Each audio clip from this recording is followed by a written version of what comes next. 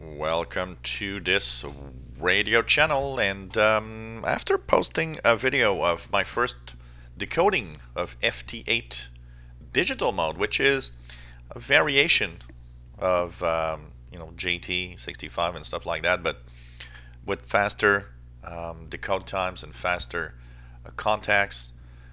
It's of course one of those great weak signal modes. So FT8, a lot of people said, hey, I fired up my WSJT X software. I don't have it.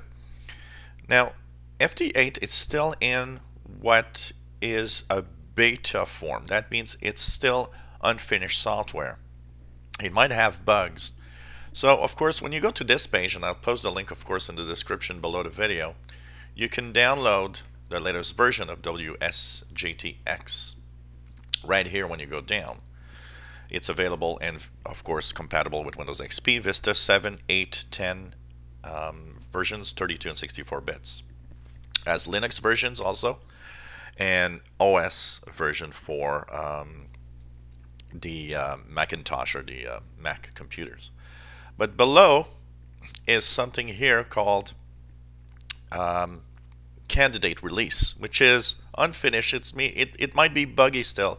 It's a candidate for a possible release soon, but it might still be buggy. This one includes the new FT8 Digital mode, and that's where you got to download if you want to have that latest mode.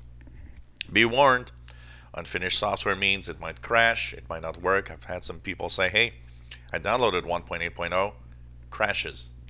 It is totally possible. Works fine on my Windows 7 machine. I've not tried it on Windows 10. Somebody told me on Windows 10 it crashed on his machine. So it could be Windows 10 problem with compatibility with it.